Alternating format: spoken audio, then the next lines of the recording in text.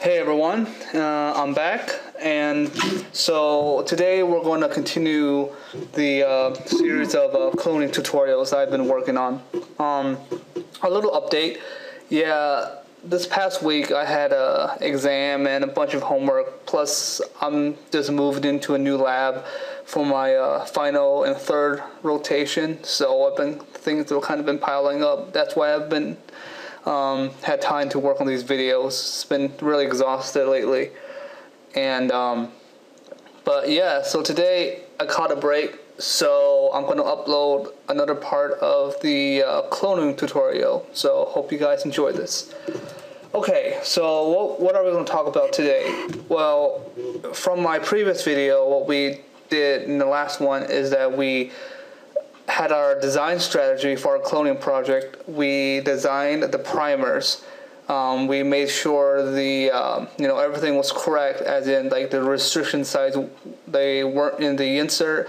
We made sure the expression will be in frame after it was after translation. So everything seems to be good at this point. So what we're going to talk about today is what do we do afterwards. So we're going to talk about PCR, well, just a little bit about PCR, and we'll talk about agarose, I can't spell, is this agarose gel purification, and sorry, not agarose gel purification, just agarose gel confirmation, and lastly we're going to talk about PCR purification. Okay, so just 3 quick things we're going to talk about today. It shouldn't be very long, but so here are the primers that in my last video we decided upon should be the correct primers for amplifying this DNA of interest. I'll call it DNA X at this point. So DNA X into our PFAS-BAC1 vector. So here's the primers, and after you design your primers and after you double check them to make sure they're correct, what you want to do is check the TM, or the melting temperature of these 2 primers.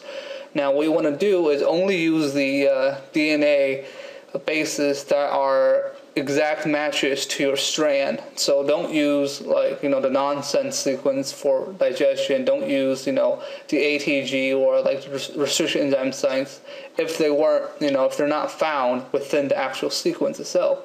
So what I like to do is just highlight the part that's only found in the sequence and just copy it, and then what I like to do is just type in TM calculator in Google, and the first result comes up. And this is the program I use, so I just control copy that, and then control copy the second reverse primer, put that in there, and then just submit. And boom, it'll give you the TM degrees. As you can see, the TM is a bit high. Like I said, I like my primers TM to be nowhere higher than 75. 75 be my limit. This is my personal take on it. There's been papers that said around between 65 and 80 is fine, and other people have said over 80 is also not an issue at all. Really, just don't go too high, or else the temperature is so high. It's just like because then your annealing temperature will also have to be really high, and that can cause issues, because if you raise the temperature too high, you'll start denaturing DNA, and since there is a denaturing step in the PCR, you don't want your annealing temperature to be too close to your denaturing temperature. But anyway, so it's a bit high. So what I like to do in this case is start shaving off bases.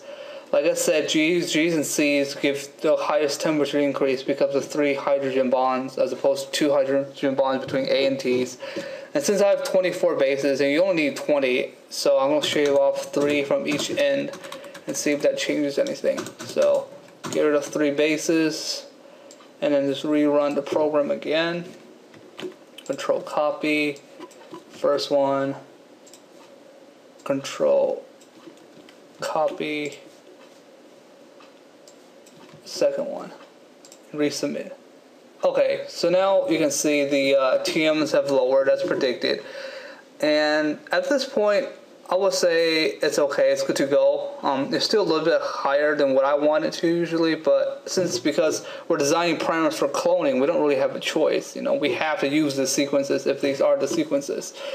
And you know, I could shave off one more base, I guess, because this is 21 bases instead of 20. But no, whatever, it's fine. So based on this temperature here, it's okay. My annealing temperature, I would just subtract 5 from my highest TM, which would be this. So I will have my TM around like 72, I guess. Sorry, not TM. My annealing temperature, I will have it around 72, which will be good. So yeah, my annealing temperature will be 72 when I set up my PCR. So once you, so now you order the primers, and you know, you have your primers, and then you know, you make the proper dilution. Usually what I like to do is have a 10 micromolar final concentration of primer, and then I take 1 microliter of that, and then use it in my PCR reaction. So yeah, that's what I usually like to do. And what you want to do is, you know, just follow the PCR protocol depending on your experimental project, and just add everything together, and then you run your PCR. Like I said, I'm not gonna go through the whole PCR reaction thing again, because I already went over this in my previous videos. So yeah. So I'm not going to go over all that. So we're going to assume that you run your PCR, you know what you're doing, so you run it, and then you have, you know, your product afterwards, right? So what do you do with it? Well, for a cloning project, what you want to do is afterwards, you want to, in a 50 microliter reaction, so right, so in a 50 microliter PCR reaction, afterwards run, I don't know, let's say around 5 microliters of that on 1% agarose gel, right? This is very standard. You run agarose gel to separate out your DNA, and you do this just to test to see if you have the insert or not. And because our insert in total was around 1.7 kilobases, we should visualize a band around this area. So if we use a DNA ladder like this, a 1 kb DNA ladder, and we run it down, our band should lie somewhere between here, right? So it should be roughly around here between the 2.0 and 1.5 DNA ladder standard. So that's where we was hopefully get. And if you see that, then, you know, okay, great, that's wonderful. You know, your reaction worked, it's very efficient. And afterwards, what you want to do is, you know, take remainder of your 45 microliter PCR reaction, and then what you want to do is PCR purify it. Now, what's PCR purification? Well, all it is simply just, you know, purifying your DNA and getting rid of everything else in your reaction. You know, the salts, you know, any extra DNTPs, you know, etc. like that. And everyone uses kits these days by Invitrogen or Kaizen or whatever. So all you have to do is just follow the protocol in the kit, and it basically what happens is that you run your DNA, your PCR sample through a column, and after several washes, you bind your DNA to the resin within the column. I believe is a silicon column.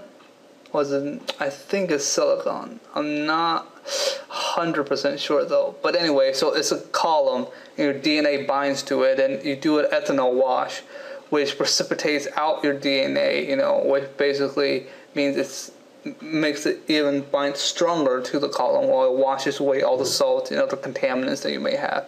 So it's a column purification process. Again, it's all in kit form, and it takes like, you know, 10 or 20 minutes. It's very quick. So once you have that, you know, you elute out your DNA, and then that sample is your purified PCR product. And based on, you know, once you have that, you can move on to the next step. and I will talk about the next steps in my next video, because this is going to be kind of a short video anyway. But yeah, at this point we have we have purified DNA, and this is from, remember, this is from your PCR product, assuming everything went well, of course, so you do visualize the band. Now, if you don't see the band, there are several things you can try. So if your PCR fails, what you can try is, well, let's say you see multiple bands, right? Then you might be getting non-specific priming. Then what you want to do is try increasing your annealing temperature. That might help. Again, another thing is just be careful. Seriously, because in case if you have tons of PCR products running, it's very easy to accidentally add something, or forget to add something. So be careful. What else if your PCR is not working? What else should you do? Let me think. Right. So you want to always keep your either your PFU or tag polymerase always on ice